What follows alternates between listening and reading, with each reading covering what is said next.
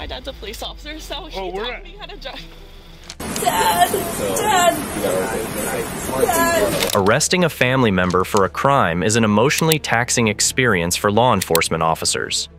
Balancing their duty to uphold the law and seek justice, law enforcement officers may find it profoundly heartbreaking to discover the extent to which a loved one has deviated from the right path.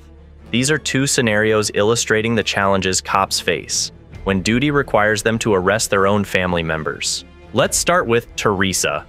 On the 28th of December 2022, a witness reported seeing a white vehicle strike a traffic pole and hastily leave the scene. A section of the vehicle's bumper had fallen off due to the collision. 15 minutes after the call, the police found the vehicle at a gas station across the road, and to their surprise, the driver turned out to be the last person they expected. Yeah, I had a drink. Okay. How old are you? 21. You're 21? Yeah. 65, we're just going to play this out now. My dad is, we're going to do it a while. So we're going to do it. Who was that? John Lee. John Lee? Okay. When officers began questioning Teresa, the very thing she mentioned is, her father is a sheriff in the department, seemingly under the assumption that this connection would either prompt her release or influence the situation in her favor. Okay. Which way did you take to go from Applebee's to here? I went around at the light on Route 9, and I came back from here, and then around back, and then here. Okay. Did you hit that pole that's over there? No. You didn't hit the utility pole? I didn't hit anything. Because your bumper's in the middle of the road. No, I hit the... So do you see this side? Yeah. I hit this. Okay. At my... How long ago? like about a month ago, my ex's. Okay. Because he broke up with me and I broke up with him. And Alright, go hang about back over there. Keep your hands in your pockets, please. It's okay. I'm sorry. Listen, your bumper's in the road over there. Okay, did you just hit that pole? No, I promise you I did not. No?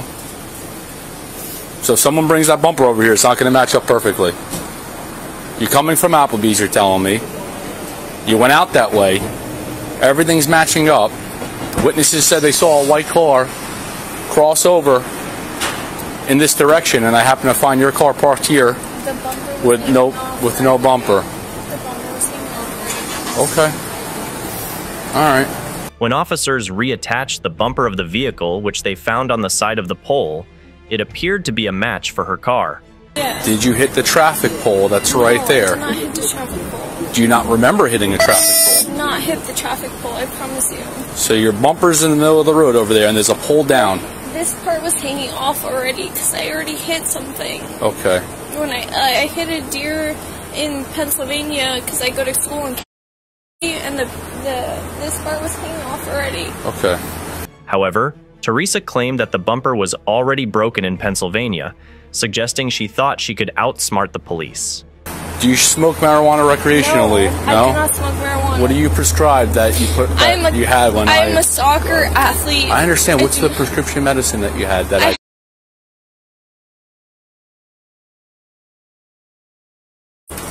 Can I call my dad, who's a sheriff's officer? Let the one officer come here who's out with your other part of your bumper. He's going to talk to you, and then we'll go from there, okay? You go to college? Yes, I go to I'm a soccer captain there. Okay. I do not smoke marijuana universally. Do you do any recreational No. drugs? Prescribed anything else? I call my dad. What's the piano? How old are you? I'm 21. 21? I had a drink at Applebee's and I'm like scared out of my mind right But now. Teresa, I explained to you this before. Lying isn't going to get you not anywhere. We lying. just need to know the truth. I'm not just lied. lying. You just lied. We just caught you in a lie. Can you tell me I just found this piece over by the traffic light by Lowe's. You said that piece fell off in Pennsylvania. You told me you hit a deer. You told me a whole bunch of stories. I hit a deer at Pennsylvania. You can ask my dad. Please ask my dad. You just hit a telephone, a traffic light. She further accused that it might be from another similar vehicle, which didn't make much sense. Over the next 15 minutes, Teresa mentioned her father's name more than 5 times, seemingly aware that invoking his influence would tilt the situation in her favor, or that's what she thought.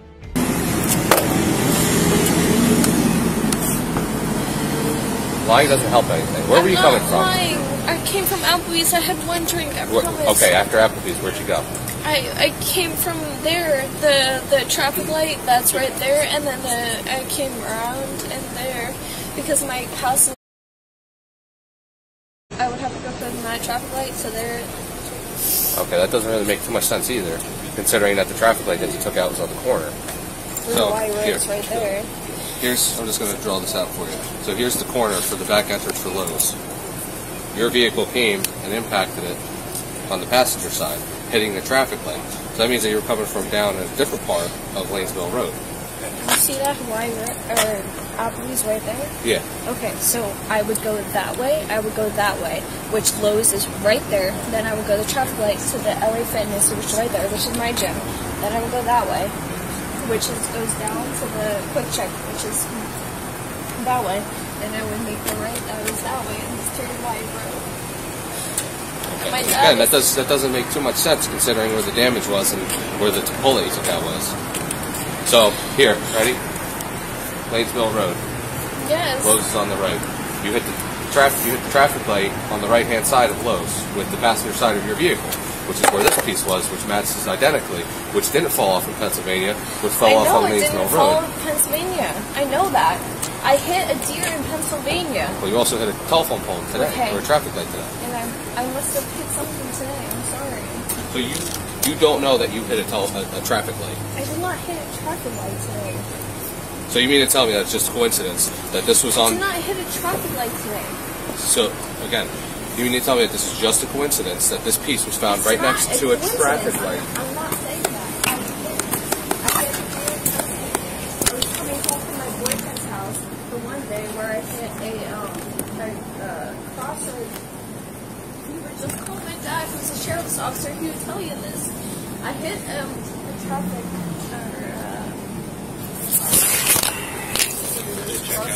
What's up? Yeah. She's got guacamole everywhere. She got guac everywhere. I was trying to figure out what the green stuff was, and I saw that's not an Applebee's bag. Chips and guac. Yeah, I know. Yeah, I don't know what this. In Pennsylvania, I'm saying that I hit a thing in here, and this damaged this here, and then I must have hit something today, and then this fell off. I'm not saying that I'm lying. I'm saying like. And I'm explaining to you that you hit a traffic light at the corner of Lanesville Road in the back entrance for Lowe's. Okay. And then you left the scene. I did not. Did you call 911? Did you report it? No, I didn't. Did you drive over here? So you yes, left the scene. I did. You didn't report it. I was getting gas because I was at zero. What is that traffic light that is right in the middle by Lowe's and LA Fitness right there? That one? So it's the one on the corner. On the corner? So if you're coming this way, yeah. Lanesville Road, yeah. It's on the corner. Yeah. If you were to go to the back entrance for Lowe's, yeah. It's the one right before that entrance. On the low side. On the low side? Yeah, this rim's all messed up too on this side. So that's already messed up. That's what it was? The other accident. I know. That was right next to. Yeah, I know. I was at Dunkin' and the guy backed into me in this accident. Listen, are you just scared you're going to get tickets or something? Yes. Is that all it is? Yes. So you want to just tell the truth? Yes, I'm telling you the truth. So when after Applebee's, did you hit a traffic pole? I think I hit something. I remember hitting something. You can't miss it. It lights up. It's red, green, and yellow. I remember hitting something after Applebee's. Okay. I'm saying, like, and then did you drive away because you're scared because you had maybe had one drink and you think you're drunk? Yeah. And you might get arrested, but you don't seem like you're drunk? Yes. Is that what's going on? So you drove away because you're scared? Yes. So you might get some tickets and maybe you might get arrested? Is that why? Yes. Okay, so now we're starting to tell the truth, right? I remember hitting something, but I remember, like before this, I already hit something, and he was... So you're saying there was some damage, but obviously your bumper is over there like this officer was saying. This was already damaged. Okay. This was already damaged. This fell off because of already damage. Okay, but it fell off on Lanes Mill where the pole is in the middle of the road. I'm telling you, Okay. just call my dad, he would tell you. Well, here's the thing. Your dad, the sheriff's officer, wasn't driving your vehicle today. Your dad, the sheriff's officer... He would tell you, it's already damaged. And he already reported to the insurance. He already reported everything. Pump the brakes. You're 21. You're an adult. We're trying to figure out what happened with you and driving and leaving the scene of the crash. I hit a curb. You hit a traffic signal. No, I hit a curb. Yeah, you went up the curb. You hit the traffic signal. The traffic signal fell down, and you left. I was texting. That's why, and I already had damage. A few minutes later, they uncovered the truth. Teresa admitted to hitting something, confessing that she was not only drunk but also texting while driving. 3 driving offenses, each carrying its own potential punishment. I just need to talk to her over the phone. Yeah, I think she's scared she's hanging out with a boy or something, and the dad is. I don't know. This makes no sense at all. Maybe hanging out with a guy. Yeah, she doesn't want. Yeah, exactly. Something like that. She spun around or something, or she's going to a guy's house or something.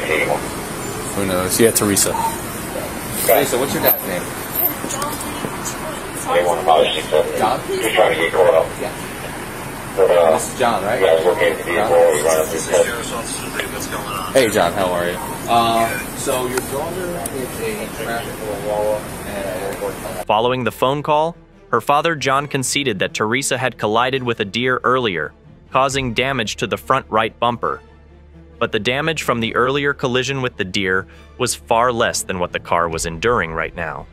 Within just 5 minutes, her father arrived at the scene to discuss the situation with the cops. Yeah, so you know where back entrance for Lowe's is? Yes. Where like LA Fitness is in that intersection? Yes. So look at the telephone pole by the Lowe's side. This was intact. Okay. This piece was missing, but these scratches here, that's all from... So what time did you stop her at? Because she probably got nervous, and I'm not saying we know that's not an excuse. I get it. But what do you think, time do you think that initial call came? Because she probably hit it and was like, Dad, what the f*** do I do? Probably, I would say, somewhere between 10:45 and 11. That's about right. When her father arrived at the scene, there was an expectation that John might attempt to make excuses to extricate Teresa from the situation. However, he was merely gathering all the details to make a clear assessment. The police, suspecting his intentions, conducted a field sobriety test, and the results were contradictory. Teresa was subsequently arrested for DUI. Upon reaching the station, her blood alcohol level was tested, revealing it to be twice the legal limit. Now let's move to the second case.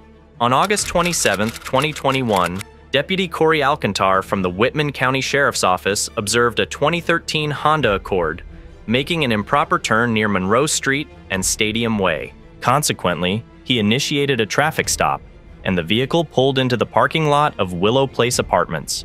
The driver was identified as 19-year-old Ashley Hollinger. Hello. Hi. Stop's being recorded. Do you have your license, registration, proof of insurance?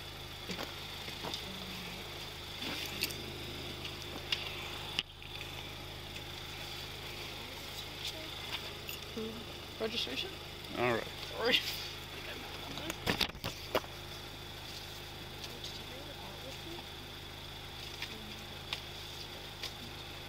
That's all I have. Do you have your driver's license? It's right around the corner somewhere. Like, it's at home. Oh, it's at home. Okay. Yeah.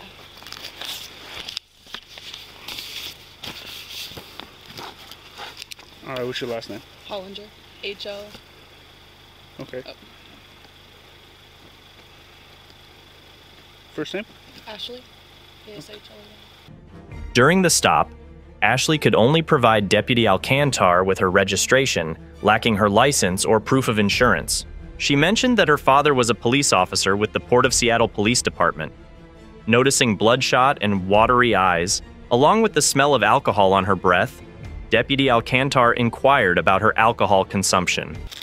I don't know. No, you don't know? I was a little fast, I will give you that. All right, yeah, you were holding a little bit. All right, so as you were making that right-hand turn, okay, you, rather than turning in the outside lane, which was closest to you, you turned into the inside lane, which is furthest from you. Which is what I got marked down on, so... You got marked down on that? Yeah, and my dad is actually a... My dad's a police officer, so he taught me how to drive.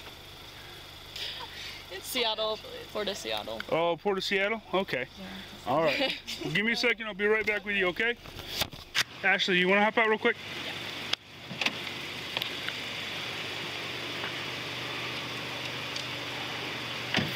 All right. Yeah, just come back here. Okay. All right. Hey, how old are you? I'm 19 and a half. He's 19? Yeah. Okay. How much alcohol you had tonight? Not a lot, and I'm like really nervous. I get very, but like not a lot at all. Not a lot? No. Okay, so like how many beers or shots you? Like a beer and like maybe a couple like White Claws. A couple White Claws? So. How many White Claws? Two. Two? Maybe 1.5. Okay, when was your last one? A couple hours ago. A couple hours, so 2 hours ago? I thought, yeah, like maybe even 3. It was like early today. At 10. So at 10? Not early at all. Okay, so your last drink was at 10? Or like around 10? Yeah, at 10. Okay. All right, here's what I'd like to do, okay? I do smell it coming from your breath still, okay? Would you like to do some voluntary field sobriety test? Sure. It's up to you. I don't know what that means. So it's voluntary, is what I'm saying. Sure. Okay. Ashley admitted to having consumed 3 White Claws in the hours prior. Based on signs of impairment, Deputy Alcantar informed Ashley of the opportunity to perform voluntary field sobriety exercises. All right. So for this next one, okay, stand with your feet together, arms on your side like you're in the military. What you're gonna do is pick either leg of your choosing. Whatever foot you decide to pick, you lift it approximately 6 inches off the ground like so, with your foot parallel to the ground and point it out. It's gonna look like this. While looking down at your foot, you're gonna count out loud by 1000s. 1001, 1002, 1003, 1004, and so on until I tell you stop, okay? Important to keep in mind while doing this test, okay? Down your feet, count out loud by 1000s, keep your arms down at your side. Once you start the test, do not stop until I say finished, okay? Mm-hmm. All right. What foot will you be lifting up? Well, since it's an angle, probably this one. That one? Well, probably this one, I guess. The right one? Sure. Yeah. All right. Wait a second. It's like a located angle, okay. All right. I'll do my left one. All right, sounds good. All right, you may begin. I'll do left, or right one. 1,000, 2, 1,000, 3, 1,000. Pick your foot up higher. 5, 1,000, 6, 1,000, 7, 1,000, 8, 1,000. The horizontal gaze nystagmus, HGN, revealed a lack of smooth pursuit in both eyes. During the walk and turn test, Ashley failed to walk heel to toe in a straight line. In the one-leg stand test, she did not raise her foot as instructed. Go ahead and stop. 18 and 30 seconds. Okay. So I'm going to offer you another test, okay? It's completely voluntary, not lewd evidentiary breath test. Okay, you said your last drink was at 10? Yeah. Okay.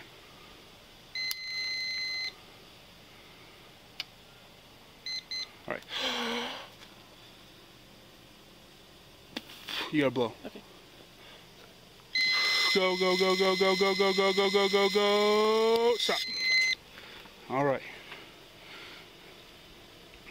So you know what the legal limit in the state of Washington is for someone who's 19 years old? Nothing at all? No, not quite. So it's .002. Yep. Okay. So 0.051, okay? So you're over the legal limit, okay? So go ahead and turn around and put your hands behind your back, okay? You're under arrest for DUI under 21.